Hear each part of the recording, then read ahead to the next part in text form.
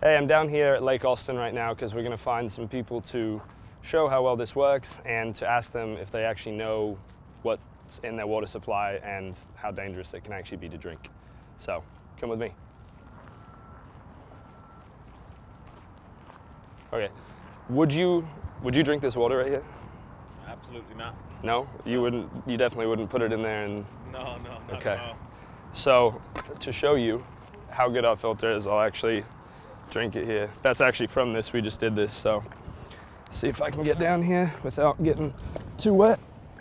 So, pretty murky water. Right, you can see the seaweed and all that. Yeah, I don't even like and you can see how high up it is and all that. Yeah.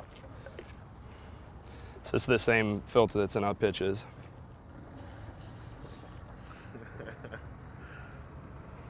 So, that's not something you would do with the normal water, right? No, not at all.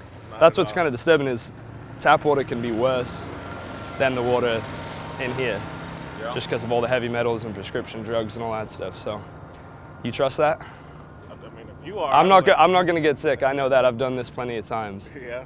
But I trust it a little bit better now that you drank from it first. That, yeah, there you go. He would do it gladly. Yeah. So, cool, man. Well, thank you. You're welcome, man. All right, mate. Yeah, dude, it actually tastes better than the tap.